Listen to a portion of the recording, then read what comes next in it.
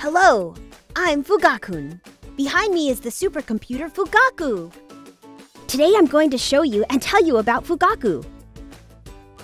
I'm in the computer room on the 3rd floor of the computer building of RIKEN Center for Computational Science in Kobe. Let's explore this room. Follow me. This box is called a computer rack. One computer rack is about 220 centimeters high and weighs 1.73 tons. Much taller than a person and as heavy as a car. There are 432 computer racks in total. They are all connected to make a system called supercomputer Fugaku. If you look up, you will see cables connecting the racks. There are cables in this part, looks like bridges. We can't see them, but under the floor are packed with a huge number of electric wires and the water cooling pipes. We are now at the back of Fugaku. Isn't this room super big? It's about 3,000 square meters, as big as 2 school gyms. There is not a single pillar in such a big room. It's amazing! By the way, the temperature in this room is under 20 degrees Celsius and the humidity is kept between 50 and 60%. It's quite cool, isn't it? The heat of Fugaku is cooled by both water and air. This room is on the 3rd floor, and there are many AC units on the 2nd floor to send cool air from underneath to the computer racks. The warm air is circulated back to the 2nd floor for cooling. Oh, look! The door of the rack is open! Let's go and have a look.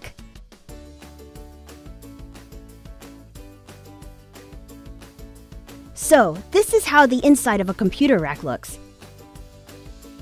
The thing here is called CMU, a short name for CPU memory unit. There are 192 of them in one computer rack. Inside this are important parts like the CPU board. Let's pull one out. This is how the inside of the CMU looks like. This is a water cooling pipe. Cool water flows inside it to cool down the CPU. It's made of copper, a good heat-conducting metal. Under here and where the CPUs are installed. There are 2 CPUs in each CMU. When a CPU is broken, the whole CMU is replaced. You see the green lights here and there?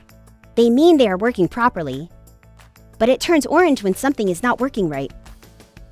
So, we can easily see which part we need to replace. You also see a lot of the light blue and dark blue communication cables.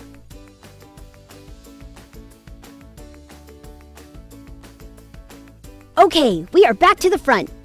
Do you see there is a huge Mount Fuji drawn on the front panels of Fugaku?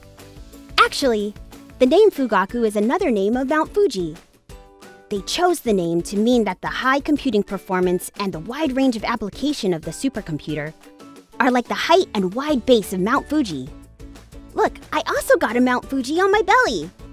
Like Fugaku! Isn't it cool? Let's listen to the sound of the room.